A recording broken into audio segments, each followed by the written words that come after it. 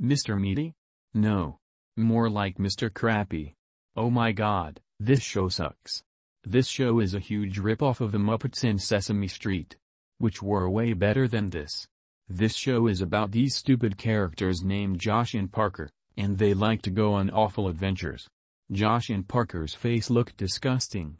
And no one cares about the rest of the characters. If you look at this picture, it has Nick Picks Volume 5 2007 DVD. It has Mr. Meaty on it.